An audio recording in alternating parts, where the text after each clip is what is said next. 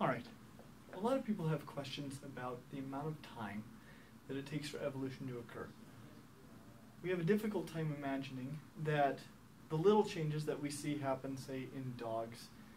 We can watch the way that domestic dogs 200 years ago didn't show all the incredible diversity of breeds that we have today. And we say, well, yeah, I can see how I could get a change like that. I could go from, a few different breeds of dogs. You pick the traits you like, and after a while you get really different ones. But I don't see how that could ever lead me from, say, a monkey to a human being, or a single cell to the diversity of life that is on Earth today. And the reason for that is because this kind of a change takes more than a couple hundred years. The problem is, as human beings, we don't conceive of more than a couple of hundred years. The average human lifespan is never longer than about 100 years, and even when we project forward a generation or back one, we're still looking at less than about 200 years. And so it has never made sense for humans to be able to conceptualize this and to demonstrate this point. I want you to think about like Roman times, or the time when Jesus Christ was on the earth, 2,000 years ago. I want you to take a moment and ponder how long ago that feels like it was. Now compare that to, say, 1985, when Back to the Future came out, or the mid-1990s, when movies like Jurassic Park and The Lion King came out. I have a feeling you can conceptualize pretty well how long ago the mid-90s were. And you can feel the difference between the mid-90s and the mid-80s. But you start to think back to 2,000 years ago, and that's a long time. Now take that 2,000 years ago, and now compare that time, so when Roman soldiers and things were walking around, compare that to when the dinosaurs died out. If you're honest with yourself, you probably realize that those both feel pretty similar. They were both just a really, really long time ago. You kind of, we have an amount of time. I can conceive of yesterday. I know how long ago that was. I can conceive of 6 months ago or a year ago. I can even conceive of decades ago. I know how long ago 1985 was, and I can compare that to the 1950s, and those feel very different to me. But when I start to get at times like 2,000 years ago or 65 million years ago, who cares? It's all kind of the same thing. And this is pretty normal for us as human beings. Unfortunately, it does impact our ability to conceive of geologic time, the kind of time that we're talking about for how long it took for evolution to occur, to go from a single-celled organism to the massive diversity of life on Earth today. We think of this as having taken place in the last 200 to 300 years, periods of time we can conceive of, and it's just not going to happen. And you're dead right. It's not. Things will change, things may evolve, but not in a tremendously noticeable way over periods of time like that.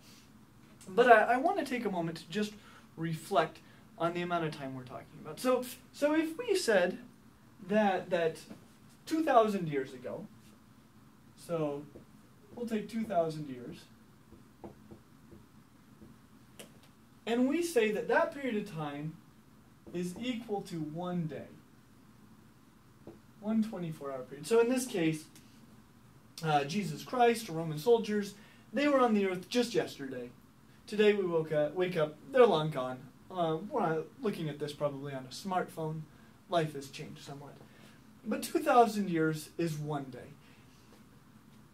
At a period of time like this, the dinosaurs still would have died out 89 years ago.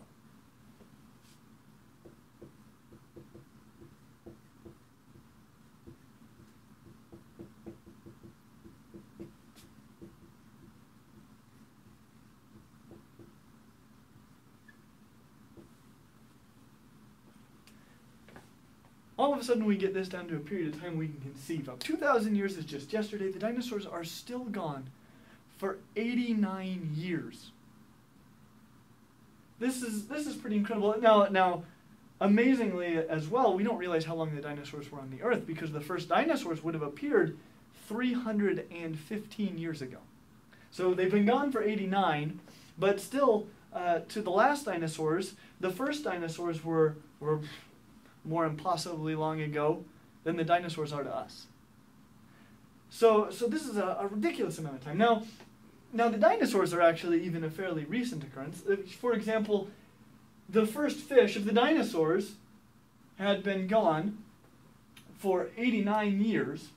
The first fish appeared on this planet, because, we've still got fish, but the first fish would have appeared 726 years ago, which unfortunately is more time than we can conceive of. So now we got to come up with a whole different unit to begin to understand this. So so let's now pretend like the dinosaurs, not 2,000 years ago, that's not a day anymore.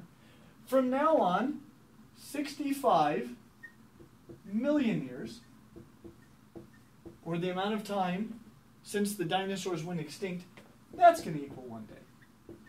Okay? This is our new time scale. So if the dinosaurs went extinct yesterday, and we know this was a ridiculous amount of time ago, but if that was just a yesterday occurrence, 65 billion years is just 1 day. If that was the case, then fish still would be a little bit more than 8 days old.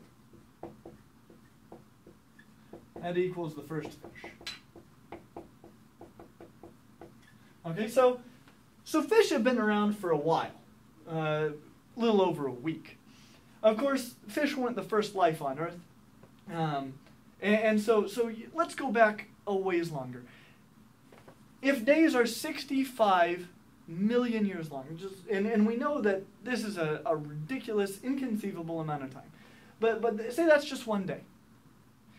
The first cells still appeared about 2 months ago, 60 days old. So 60 days,